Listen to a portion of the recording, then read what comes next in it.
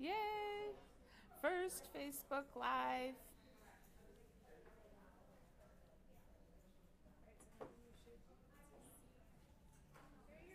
Are you able to see these? Oh, go ahead and take these off. They're easier to dip when the tape is off. It's okay. That's all right. You're on live. You're on live. Just go ahead and comment. It's good. We're good. We are good. All right, are we all set up? Hope you guys are ready. It's 87 degrees in Cleveland. It's our first Facebook Live. Stay tuned in just a few minutes. All right, we need an apron. We got our fragrances over there? You guys got an apron? It's on the whole time.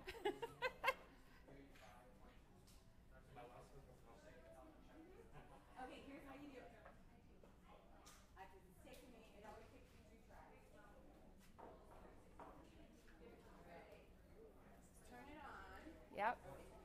All right. Yeah, we can go ahead and start. Wait for those to quit. All right. Blinking. Hi, it's Debbie May from Wholesale Supplies Plus. We're in a very busy handmade studio today. We've got people making things, a lot of kids here with their parents. But I'm going to talk to you today about using the Fragrance Formulator because today is the last day it's on sale and I've just gotten 10 emails about how do I exactly use it. I came up with Fragrance Formulator about 5 years ago, the concept, because I kept hearing about customers being at craft shows with other soap makers or cosmetic makers, and they had the same fragrances that they were offering. Same oatmeal, milk and honey, same maybe sun and sand, apple spice. And I started thinking, well, Wholesale Supplies Plus carries 750 different fragrance oils. How many are we going to carry? My husband kept telling me we're out of room, don't add any more. But customers kept saying, can I have this one with a little bit more pineapple or this one with a little bit more apple? So I got together with a group of chemists and developed the Fragrance Formulator. It's about 40 different oils. They're very simple, not quite single note, but they're intended to be blended together. They have the same base, they have the same molecular structure so that they easily blend. And today we're going to make a couple of scents, just exchanging a few oils so that you can see using 4 different oils, you're able to make 20 or more different fragrances. So it's very economical for you. Feel free to give us lots of likes and shares over on Facebook. Ask your questions. I've got a team behind the camera, and I want to answer everything you need to know. So the fragrance wheel is the first thing I want to talk about. It has all the different fragrance oils that you can get in Fragrance Formulator. And the really cool thing is on the back is about 40 different blends that we've already done for you. And the important thing to note is each of the blends has 10 drops or 10 parts. This equals 100%. You always want to stick to 10 when you're making your blend so that you have something that you can scale up or down depending on the size of your batch. I know it's a little loud, so bear with us. Again, it's a very happy, fun day at the studio. So the first scent we're going to make is an apple spice. And in this fragrance, I got to wear my glasses because I'm all of 53 this year. This scent is going to have 7 apple. So before we went live, I labeled these Fragrance Formulator sticks with the term apples so I knew which are which. And there's a line on this stick, and you dip it into the oil up to that line. And then shake it off. And then you want to use a clothespin or something and fan it out and kind of let it start to dry. This apple is one of my favorites. It's almost like a red apple or a red delicious, a little bit of skin, not super sweet but not sour, and it's really nice for blending. So we're going to set those here. And the next oil in the blend is pear. So we have 7 parts of the apple. And now we're going to do 2 parts of the pear. So I pre-labeled those sticks pear because as I'm playing, I may take away some apple, may add a new one, dip it to the line, shake it out, Now this pear is kind of sweet. It really smells just like a true pear. I'm going to add that to my clothespin. And now if I smell just these together, it smells a little bit like a fruit medley to me. Heavier on the apple, but the pear almost gives it a sweet note. But it's really still pretty heavy on the apple. So we're going to clip those together, stand them up. And now I'm going to do 1 part spice because the spice is really pretty strong. So I labeled it spice. And this spice reminds me of my grandmother's spice cabinet. I can smell a little bit of cinnamon, a little bit of clove, and almost an allspice type note. And when I add that to my fan of others, knowing that I'm keeping it on the end, I really get the smell of like an apple cider. You know that fall walk where the apples are on the ground? They're kind of red, they're kind of green, maybe a few brown because of the sweet pear. And you get a really nice spice note. I could see this in a fall lotion. I even could see it in a sugar scrub or a soap. I picture almost a brown or an orange soap. I don't know how many of you are aware of this, but many of us, and you should train yourself if you're not, see or smell fragrances in color. So close your eyes and think of a banana. What do you smell? Do you smell the skin? A yellow banana. Is it ripe like a green banana? Close your eyes. So when I close my eyes with this scent, I smell a little tan, I smell a little orange, yellow, kind of typical fall colors. I really, really like it. I think it'll be very popular. Now what I want to do is the next bottle I have is bakery. And I took the spice note away. So I have 7 apple, I have 2 pear, and I'm going to add 1 bakery instead of the spice. And I'm going to let this kind of marry together because you want a fragrance that tells a story. And I'm going to answer a question. Maddie, what's the question on Facebook? It says, do the sticks come in with the blending? The sticks do come with the blending kit that you buy. If you buy the individual oils, you can buy the sticks separately, but it does come with the blending kit. Great question. And now what I smell is more of an apple turnover. So we have the 7 apples, the 2 pears, and instead of the spice, we added the bakery. And this bakery smells almost like a pie crust. We just recently did Handmade Conference, and one of the conferences, someone smelled this blending oil, the Fragrance Formulator oil, and she said it smells like pumpkin. Why does mine smell like pumpkin? And it's because our sense of smell is tied to an area of our brain that deals with memory. And it turns out she has only ever had a pumpkin pie. She never had an apple pie. She never had a berry pie. So when she smelled the pie crust, she smelled pumpkin, where I would smell apple because I grew up like loving apple pies.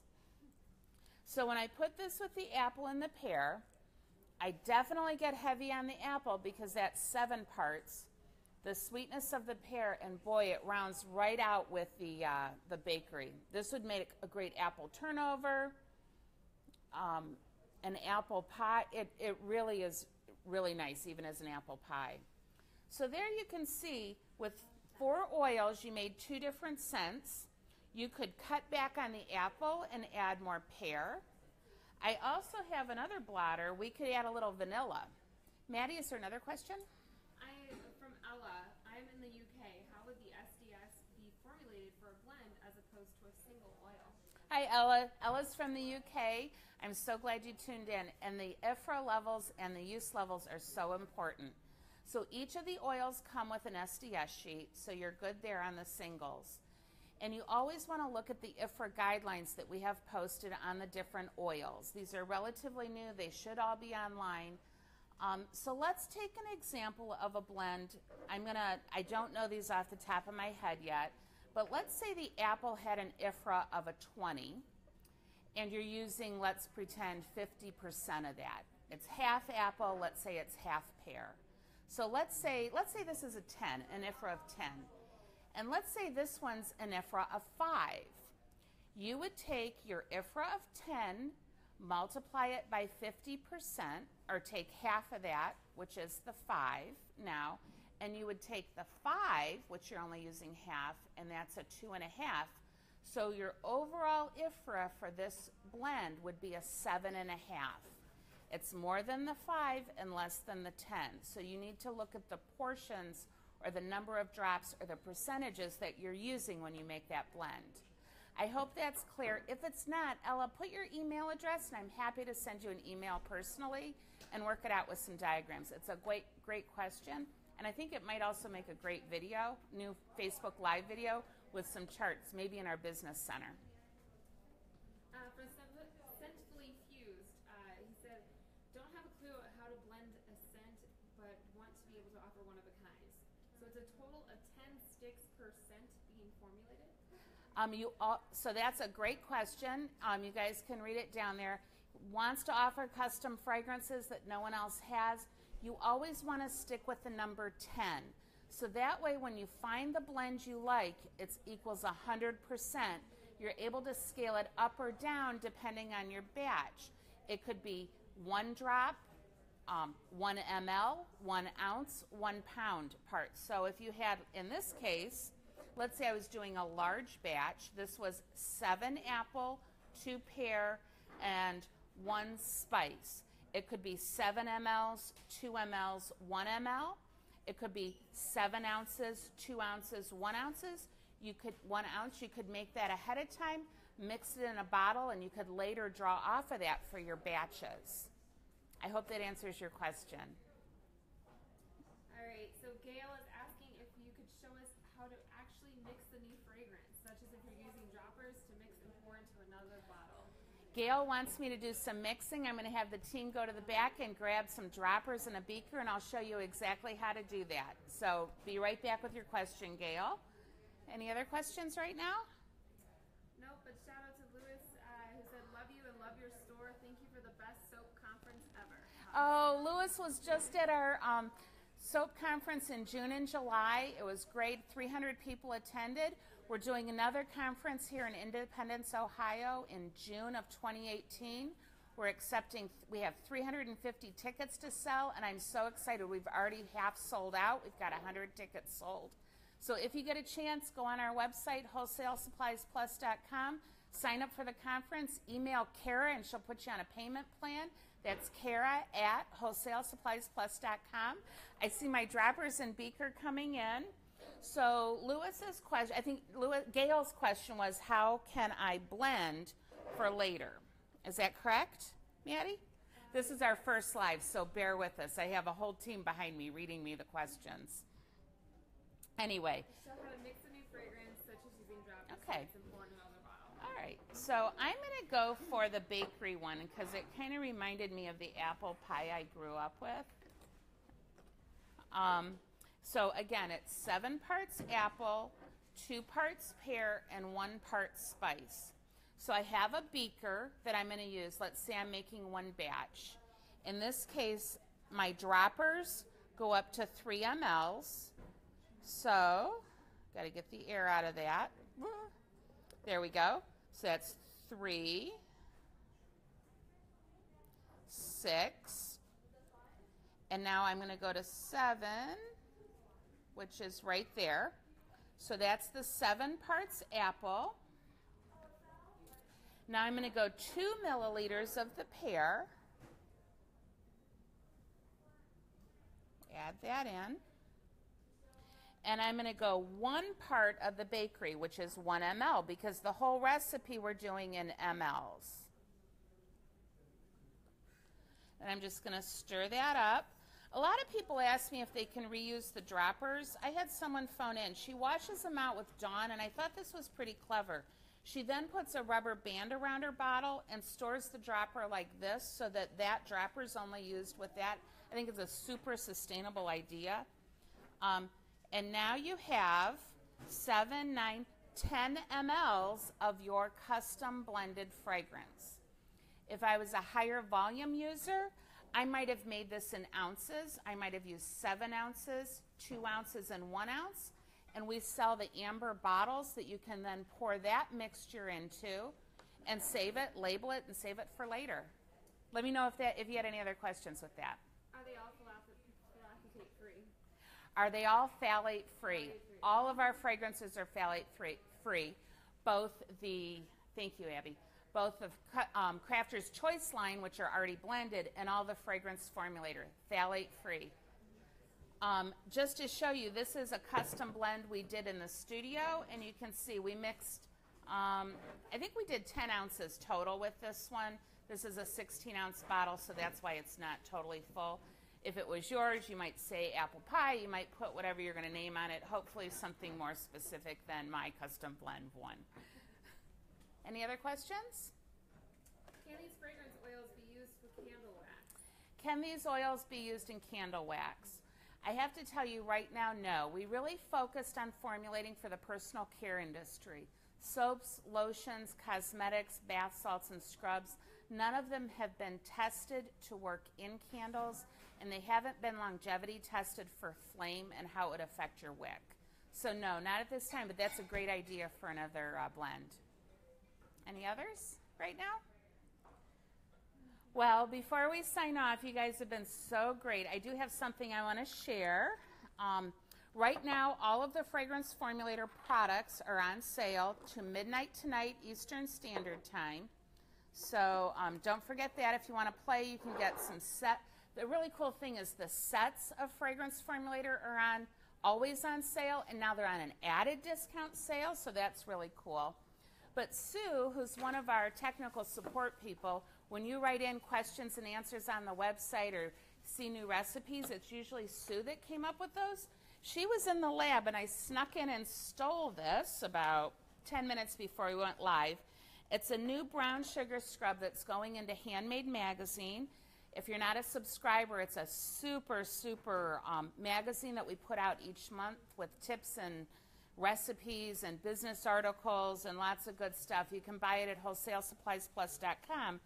But what I liked is it's a coffee scrub, and she blended coffee, sugared, which is a sweet one, and an amber, all in Fragrance Formulator.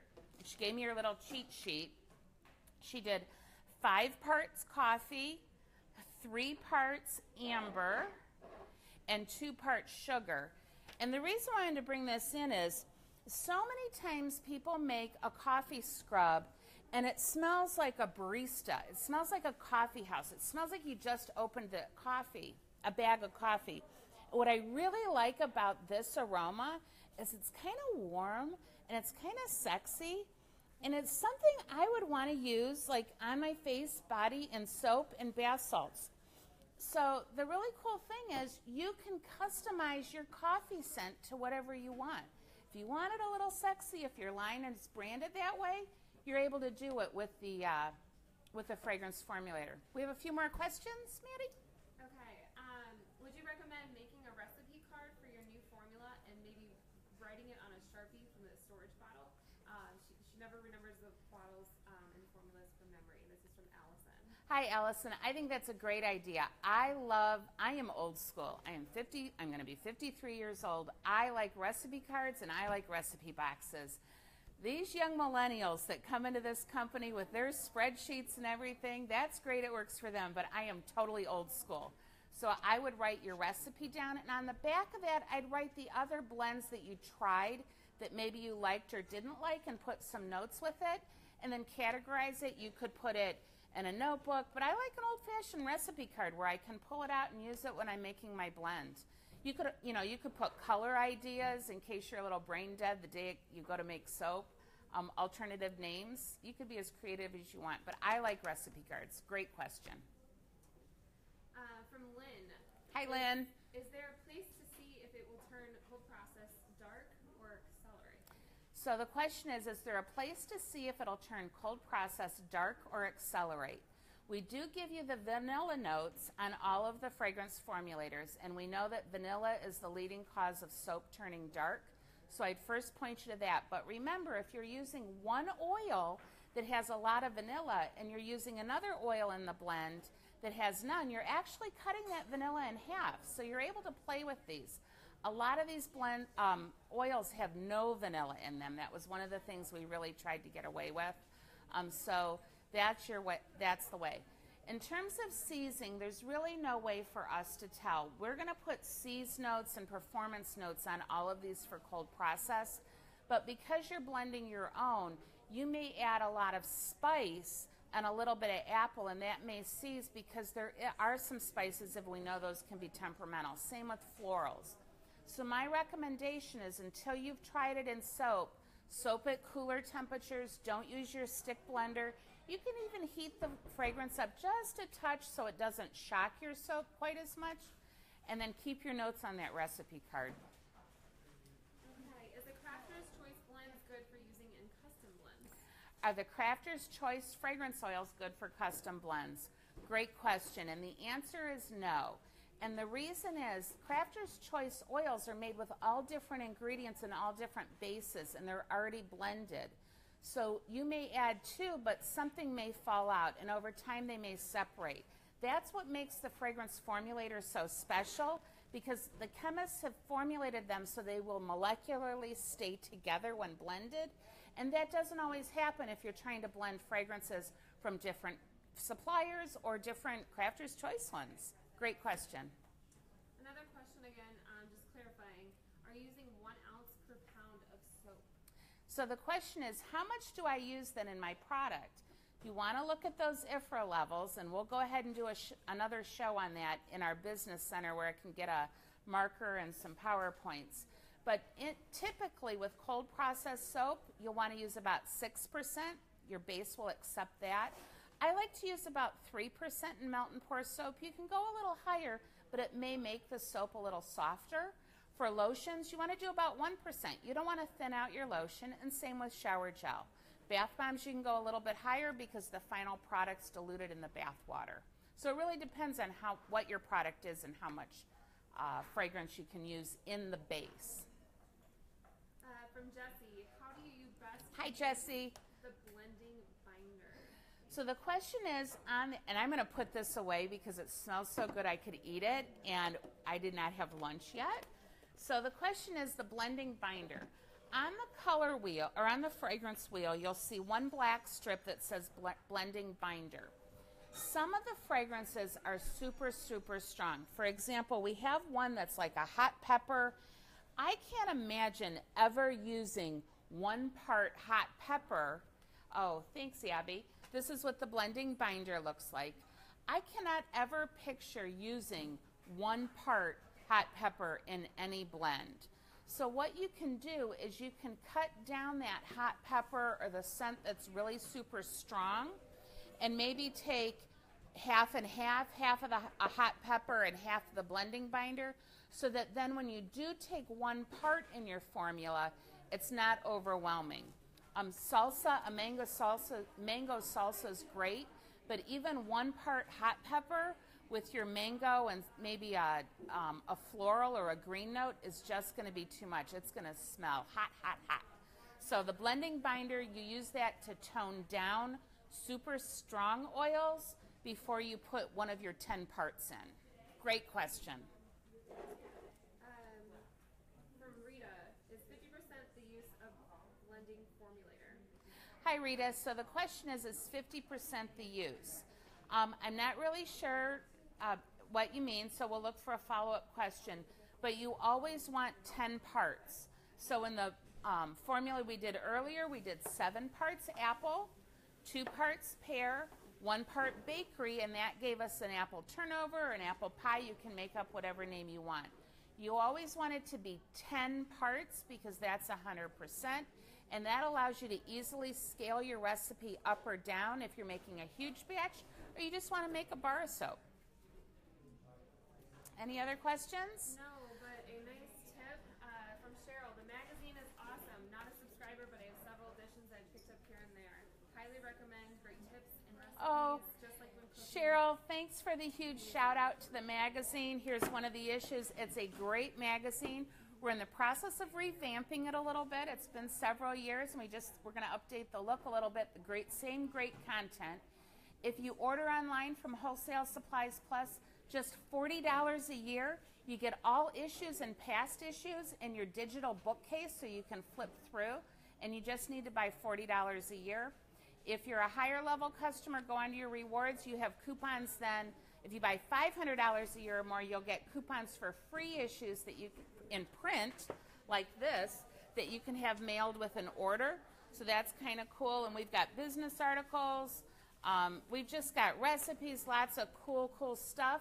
One of the new features that we're going to have is Fragrance Formulator, new blends. Purchasing department, just before we went live, told me we have 30 new fall blends just for fall and Christmas coming out. So we'll come out with another color wheel. These are a general 40. We'll have just fall and winter. So that's exciting. So I want to thank you guys for joining us for our very first Facebook Live. I've seen lots of people do it. I was super nervous. You guys are so kind. I appreciate your business, your friendships. I feel like you're my neighbors. I got to be honest with you. I just love looking online and seeing the products you make and the comments you have. So with that, look for more Facebook Lives. Comment in the bottom. I'll be online for a little bit answering questions. Have a super day. Thank you. Good night.